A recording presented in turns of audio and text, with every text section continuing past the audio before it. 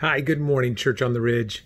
Hey, I'm really happy to say happy Friday to you. It's going to be a wonderful day. God is for you. He's not against you. He loves you. He's never had an evil thought towards you. And one of the things that I love about the Word of God is it's always so pertinent to my life. And I hope it is to yours too. We're in Psalm 27 today.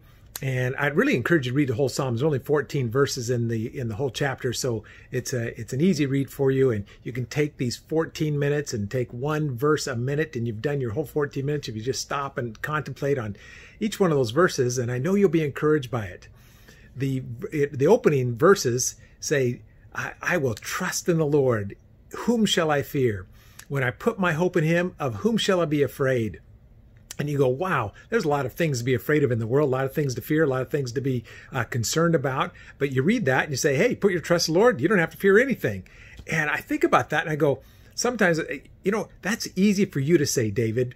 Easy for you. You're sitting here writing the Bible down and yeah, that's really easy. But how do you do that? Okay, I put my trust in you, put my trust in you, put my trust in you. Just trying to psych myself up. I found that it doesn't work. Trying to muscle my way into it and just, I'm going to do it today. I'm going to trust the Lord. I'm going to trust the Lord. That doesn't do it for me. But then you come to the very last verse in this chapter in 27, and it says, wait for the Lord. Be strong and take heart and wait for the Lord.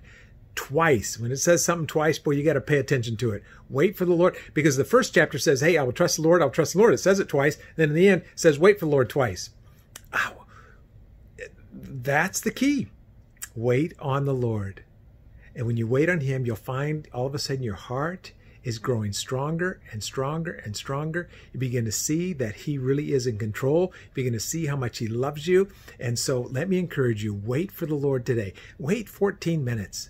Take that 14 minutes, read your word, spend time with Him, and watch what He does for you. I know this. When you wait for Him, your heart will take courage and you will be victorious over your enemies. And there's nothing for you to be afraid of because God is with you. I sure love you, Church and Religion. Let me pray for us. And then hopefully I'll see you this weekend, either online or in person. We have our in-person gathering and we have a special treat for you this weekend. So I hope you don't miss it. Really love for you to be with us and experience what God has in store because it really is going to be special. Father, thank you that we can trust in you.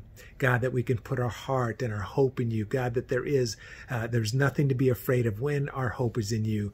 But Father, give me the strength to wait for you. To wait on you, to wait in your presence, God, to wait with your word, and to talk to you about the problems that I'm facing. And I pray that for my friends today. I ask you, God, that each one of them would have that little sense of spark inside of them that says, God, I will wait for you. God, I will look to you. God, I will seek your heart. I will seek your face. I will draw near to you, Lord.